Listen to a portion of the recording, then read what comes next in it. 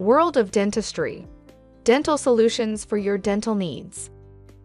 Why does the mouth taste salty sometimes? Hi, I'm Poppy the molar.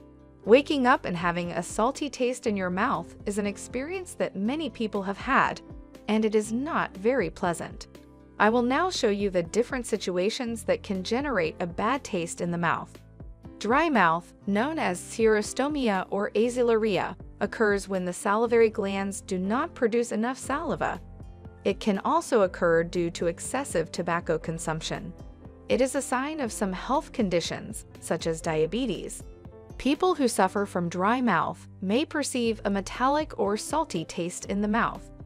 In pregnancy, hormonal changes can cause inflammation of the nose known as rhinitis of pregnancy and results in a runny nose, postnasal drip, and sometimes a salty taste. This is a harmless condition that disappears a few weeks after the end of the gestation period.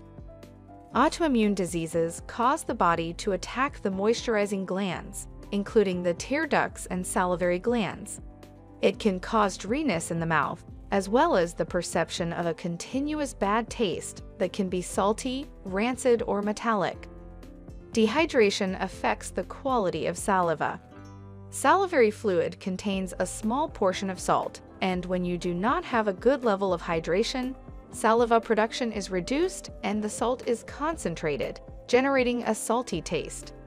The lack of nutrients also produces a salty or metallic taste in the mouth.